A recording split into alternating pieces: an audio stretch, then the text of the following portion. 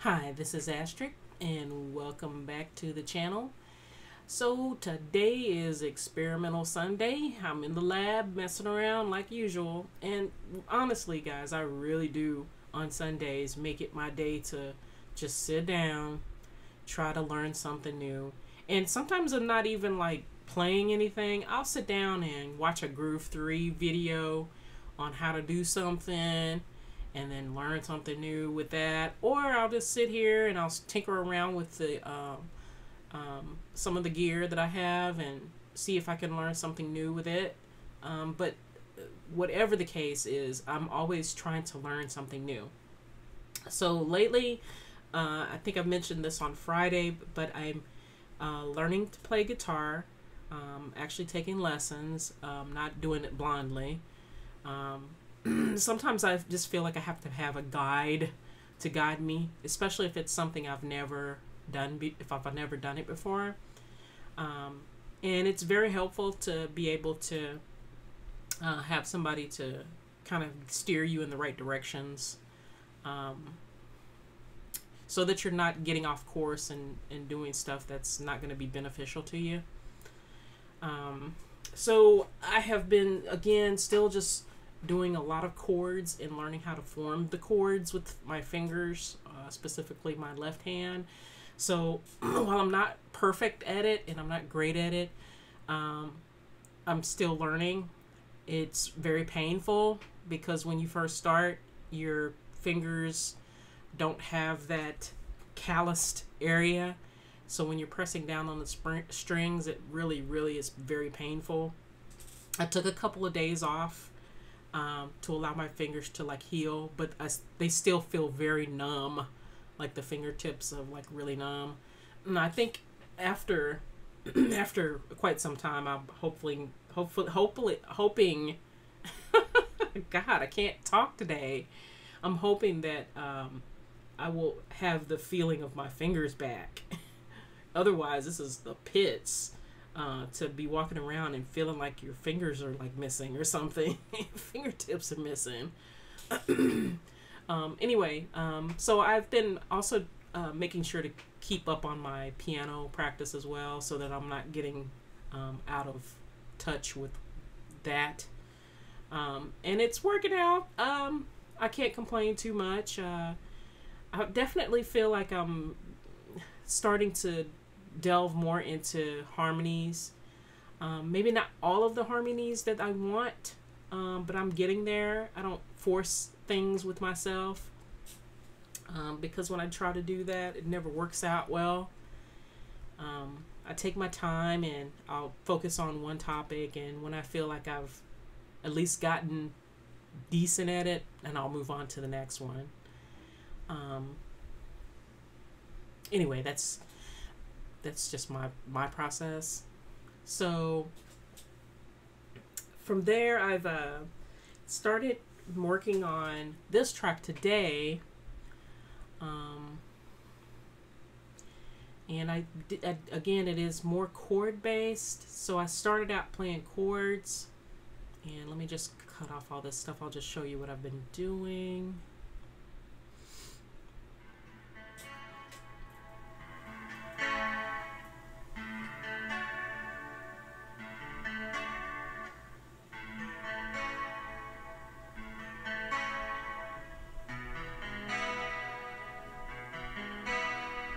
So also, I am still learning how to record the guitar and how to process the sound.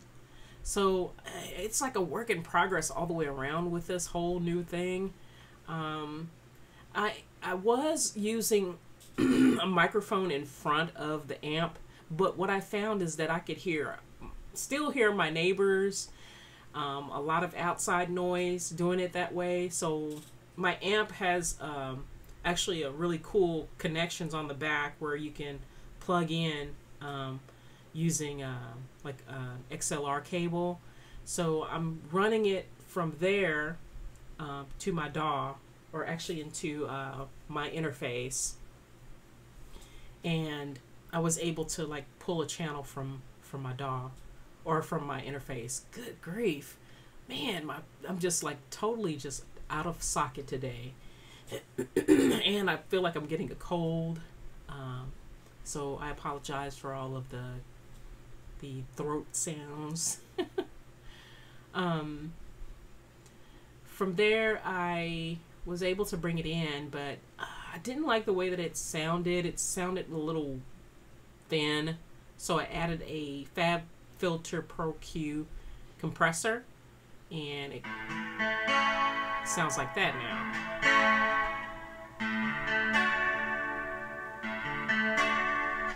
And then from there, I said, okay, maybe I don't like the rhythm or the pattern that I'm playing. So then I started screwing around with the Shaper Box 2.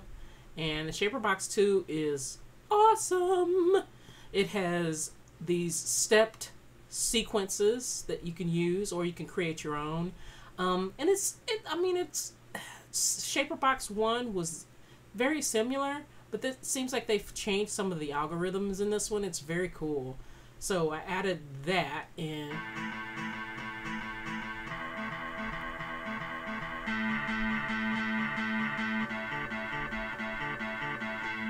Okay, so from there, I said, okay, I need something else. So I pulled out the handy Guitar Rig 5, and I am loving the Guitar Rig 5. You know, I never used it before up until I started messing with these guitars. And this thing is just a wealth of like tone sounds. So guitarists think of their sound as tones. And that's another thing, is learning all of the guitar lingo is kind of funny to me. So adding any sound to the guitar increases its tone value, which is kind of funny to me. But guitarists can be just as inventive as we can be with our sounds, with other sounds as in our DAWs. So that's why you get a chance to hear all of the different types of sounds that the guitar can make. Most of those sounds are due to some sort of special effect, or like a stomp pedal effect, or some processed effect that they've added to the guitar to make it sound that way. So I'm learning a lot about that and spending more time understanding how to alter the sound. So I added that to this sound, and this is what I have now.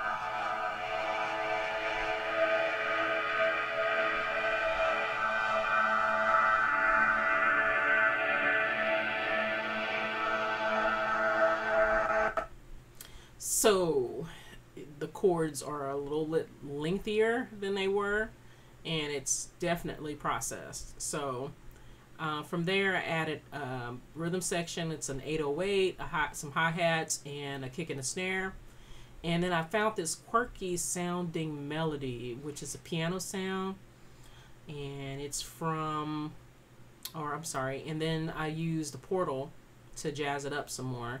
And I'm using a patch called Wobble Glitch.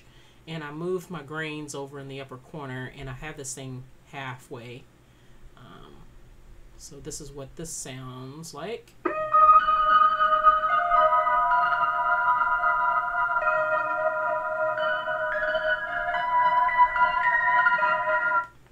And okay, from there, of course, I have like a vocal snip in there, but I'll save that for the end video. It doesn't have any really special processing. My normal stuff, I'm in love with Mr. Shep's omni-channel mono. It is the bomb. I'm learning more and more how to use this thing. Messing with compression. Compression on vocals is very interesting. It can change the tonality of the vocal. And also saturation, which is, it's very, very,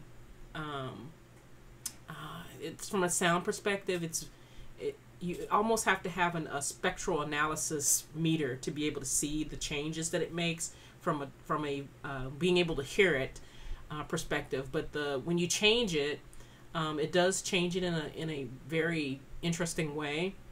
And that's the other thing. When I was talking on Friday, there are some things that I have been researching that I need to work on. So for one thing, let me just kind of show you my master chain real quick.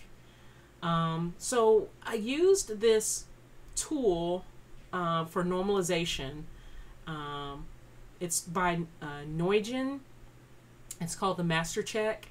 Master Check allows you to be able to check the overall volume of your track against what the normal rates would be for like the stream, like the streaming services.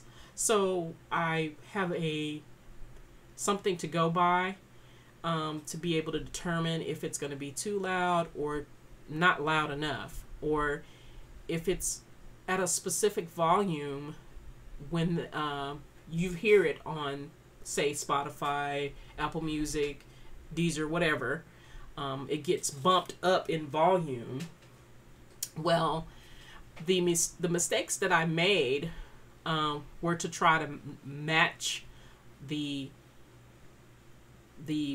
given value, which is already a very loud volume level.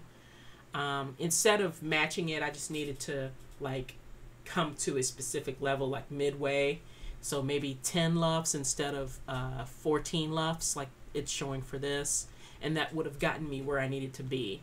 So again, I'm learning a lot of stuff. I've got another plugin that I'm looking at by Neugen. It's a spectral analysis tool. It allows you to be able to see all of the spectrum from lower bass all the way into the mids and into the highs, but not just one way. It allows you to see it in multiple ways so that you can really get a feel for what's happening with your sound. One of the things I really like about that tool is it shows you the speakers, the volume on the left, or it shows you an image of the left speaker and the right speaker, like right on top of each other, and you can kind of see from a stereo spectrum analysis perspective what's happening. So I think I'm researching that one to see if that's going to be beneficial to me. But from what I've been reading so far, I think maybe that might be a really good one for me for my mastering, so that I can get better with volume and overall sound perspective. And I love the FabFilter Pro Q3 because it allows me to be able to see things in that spectral way, but only from an EQ standpoint. It does show you like the overall spectrum, but it doesn't. Well, I'll just kind of show you what it does.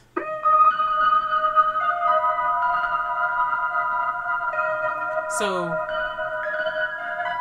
this allows you to be able to change your levels.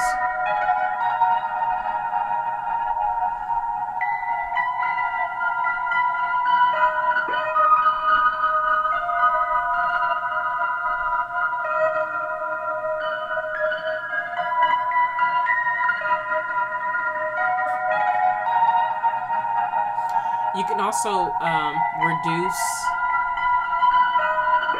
some of those peaks. So again, I'm learning this tool as well, how to be more effective with it and being able to really tune things.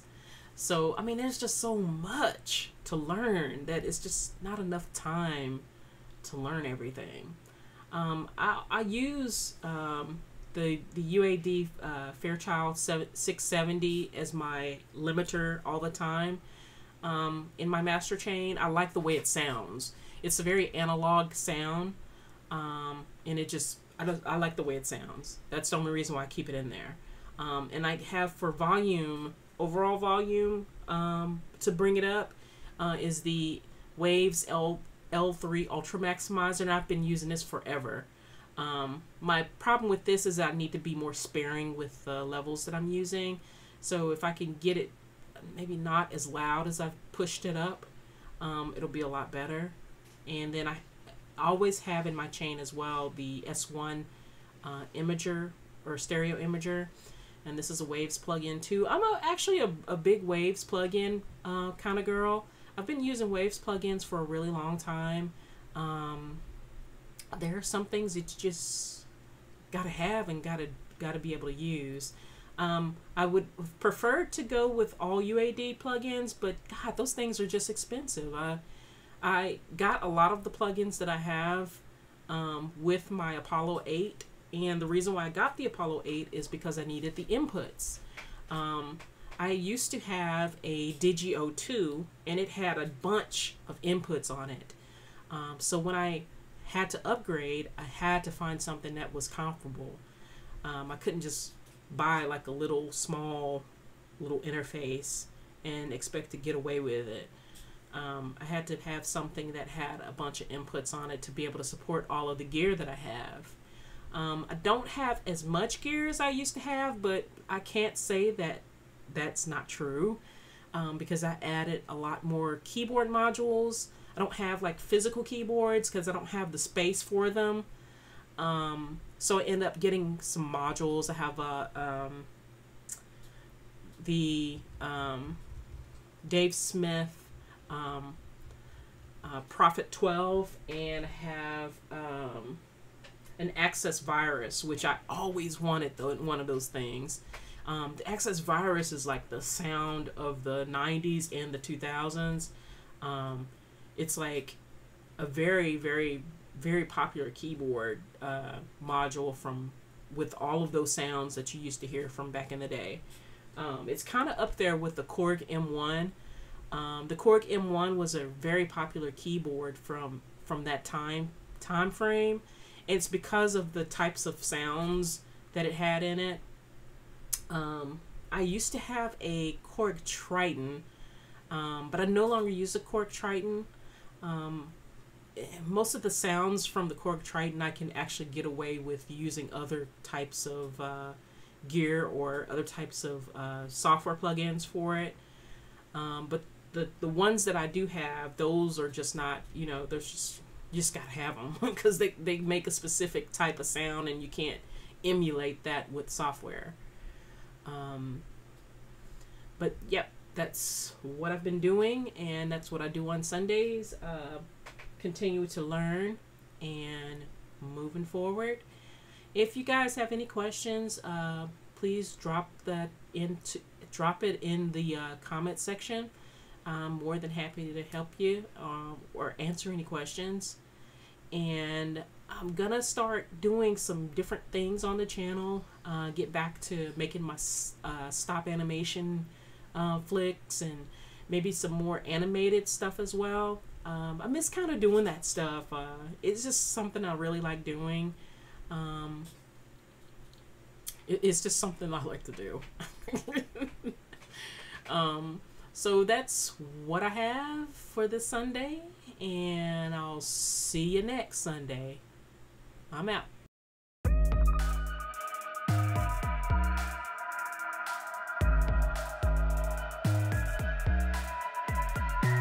Ast3rix music.